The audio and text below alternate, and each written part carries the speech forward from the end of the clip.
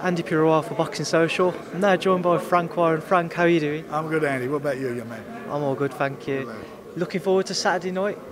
Very much. I mean, out of bad has come good. We had obviously Billy Joe pull out because of injury that left Martin without a fight. Now he's got a real tough fight in his hands with Roberto Garcia. So it's going to be I think it's going to be a cracking little fight. I mean, how difficult was it to get somebody with Roberto standing to step in at such a late time? It was difficult, but we managed to do it. Don King looks after him. Don and I have worked together and were partners for many years. So we very quickly made the fight. They reached out for us. We made the fight, and I think the fans have got a bit of a war. So I was going to say, what type of fight do you see it being on Saturday night? These are two guys that as soon as the bell goes, they're standing in front of each other. They won't be going looking for each other. So I think you're going to get a bit of a classic. Martin comes through with a win. You mentioned that you're still going to look to get him a world title fight. What would be the route that you'd like to offer him with potential champions? Sorry, we've got to wait till after the fight and we'll see how it winds up. We'll see what happens with Bill. There's a lot of things up in the air at the moment. So once we get them sorted, once they get themselves sorted on Saturday to get this fight out of the way, then we'll be in a position to start looking at options.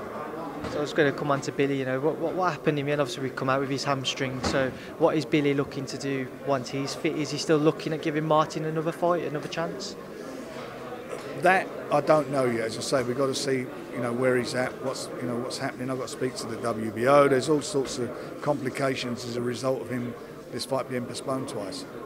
So does that mean that mandatories are going to come into the equation this time round? Again, I don't know yet. So we're waiting to see.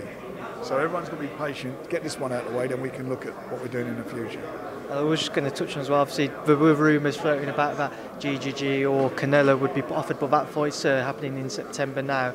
So how much longer do you think Billy would have to wait until one of them fights was possibly offered to him? He's got to be active, and hopefully if Golovkin comes through, he's talking about fighting again in December.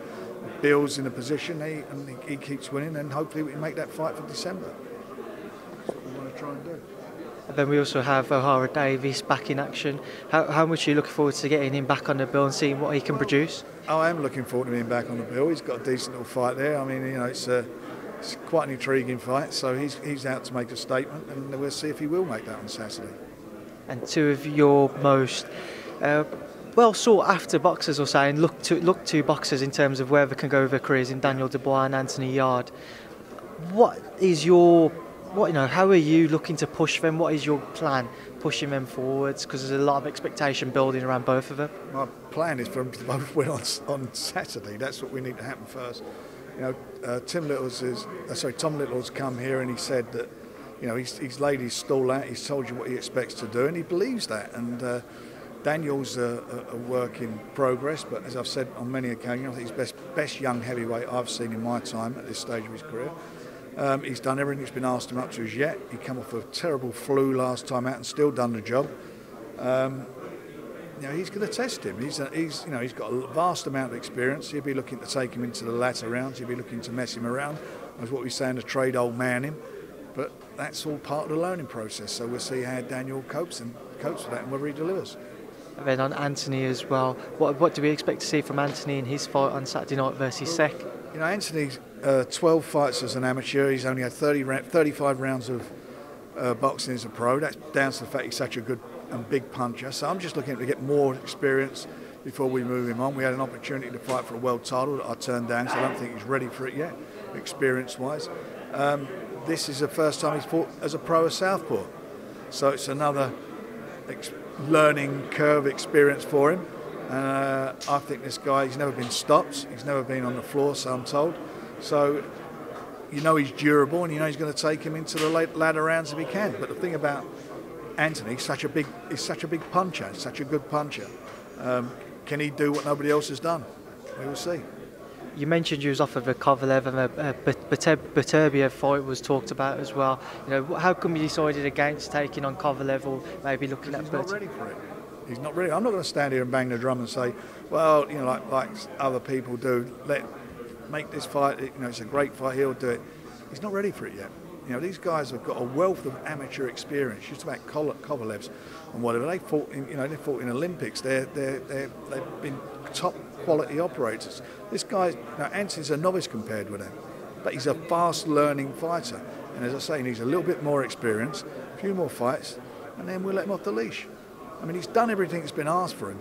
And for a guy who's had such limited experience, he's done fantastically well and got himself in a good position in the world rankings. Obviously, the Buglioni fight was talked about previously. Now he's lost his British title. Is that not a fight which you guys are interested in anymore? You know, look, Matchroom have got three light heavyweights there. Let them all fight each other, and Anthony can fight the winner. There shouldn't be any problem for them to make all those fights. You know, they're looking for opponent for Buatsi. Hosea Burton's supposed to be fighting for the British title. That's not happened. So let him fight Buatsi, or let Callum Johnson fight him. There's all fights there for them to be made. And as Hearn said, he threw a big check out. He said he was willing to pay our guy 5 figures. So he's got the money there to pay his own fighters to make those fights, and we'll fight the winner. I was going to say Buatsi was another name which I saw rumoured. Would you like to get that one on as soon as possible? Well, no, I've just told you what we are. Let them all go and fight each other, and then he'll fight him. You know, Buatsi's had, what, 4 or 5 fights? He's got a wealth of experience as an amateur.